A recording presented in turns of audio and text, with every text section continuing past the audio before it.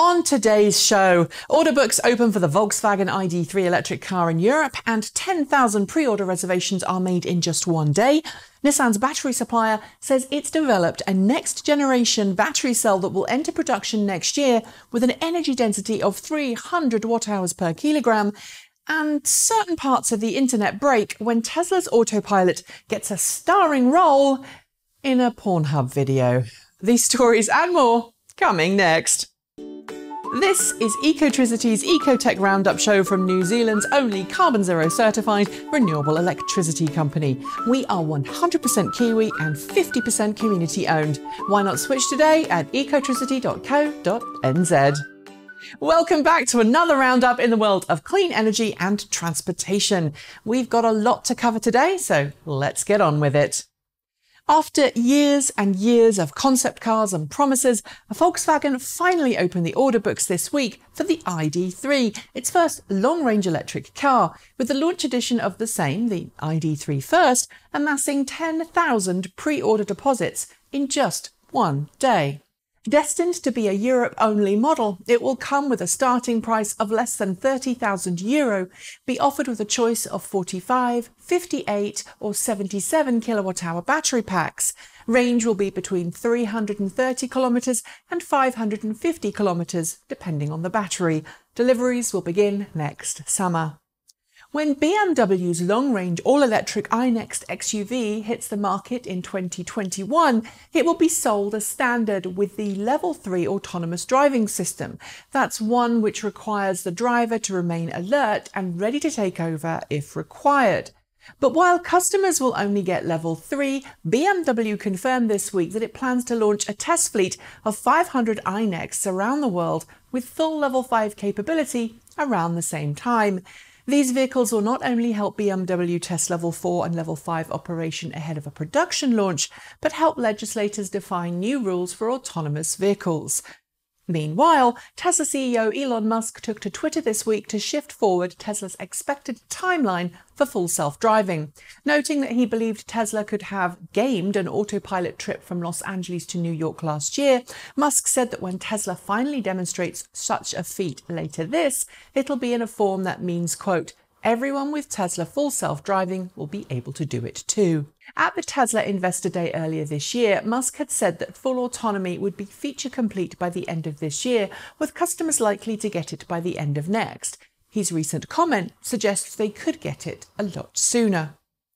The Hyundai Kona Electric may only be 1 year old and still pretty hard to get in many markets around the world due to production volume issues caused by limited battery supply from LG Chem. But for the 2020 model year, the Kona Electric will still be getting a few tweaks.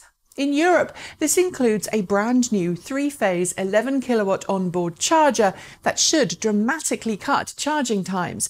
Because 3-phase power is more common in homes in Europe, the new charger is a smart move that could slash charging times dramatically for customers. Last week on this show, I told you that Tesla had plans to secure more than $2.7 billion through a combined sale of both stock and debt. This week, although it was first reported last, we learned that Tesla would raise another $2 billion on top of this, thanks to Fiat Chrysler. That's because Tesla is working with FCA to pool their joint fleet emissions and fuel economy figures to help FCA avoid hefty fines in Europe for failing to meet these targets. It's a little like Tesla selling ZEV credits in California and will certainly help Tesla's balance sheet. Mercedes-Benz has officially begun production of its first EQ branded vehicle this week, the 2020 EQC SUV. At the same time, Mercedes-Benz opened the order books for European customers. And I should note that that's actually for car orders, not just putting a deposit down to get a place in line. That's already happened, with Benz selling out of its 2020 model year allocation back in February. The first customer deliveries of the EQC are expected in Europe presently, but yet there's still no firm launch date for other markets.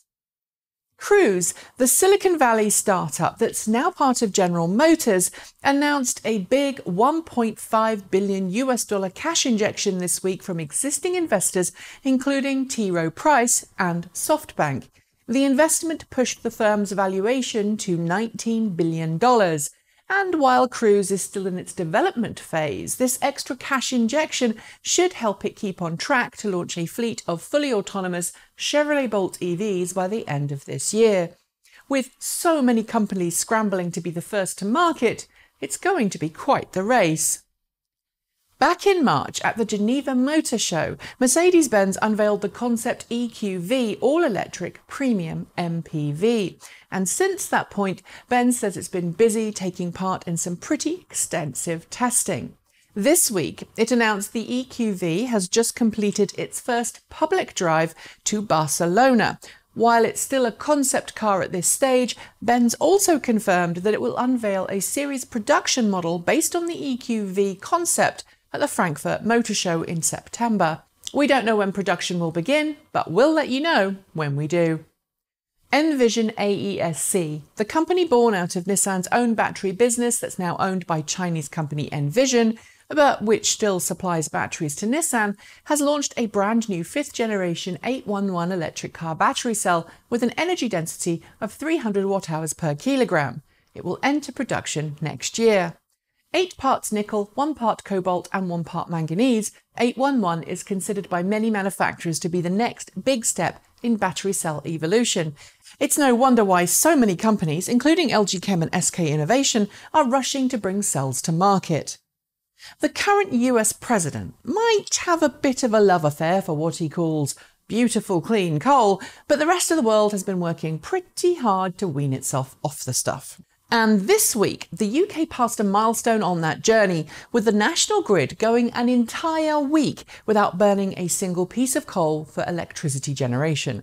The last time the UK was coal-free for a whole week? Well, that was 1882, before power grid energy distribution was really a thing.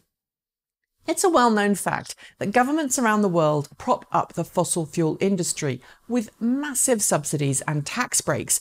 And now a new report published by the IMF shows annual global fossil fuel subsidies have just crossed the $5 trillion mark for the first time. While you're recovering from that figure, I'll tell you that the IMF report also notes that implementing fair pricing back in 2015, that means taking into account the actual costs of producing those fossil fuels, would have lowered carbon emissions by 28% by now, reducing fossil fueled deaths by 46%. Something has to change. And finally, ever since the early days of Tesla Autopilot, we've seen people ignore all official guidance on how to properly use the system, reading books, falling asleep at the wheel, and a whole manner of other things. Which apparently now includes making porn videos. Yep, apparently a popular porn site this week published a raunchy video in which a couple were doing the dirty while the car was driving itself along. Yes, it's a real video, apparently. No, I haven't seen it, nor do I want to. But please, people, keep it in your pants and keep your eyes on the road, and the bedroom stuff for the bedroom. And on that note, I'm going to say goodbye. Don't forget to like, comment and subscribe, tell your friends about the show, and if you've got some feedback, send it our way. We always love hearing from you. Make sure you hit that notification bell too so you don't miss out on a next episode. And while you're at it, why not switch to New Zealand's only carbon zero certified renewable electricity company? You can get your home, your business and your car, if it plugs in, running on 100% zero emissions electrons. Thanks for joining me. I'm Nikki Gordon-Bloomfield. Ka kite. See you next time.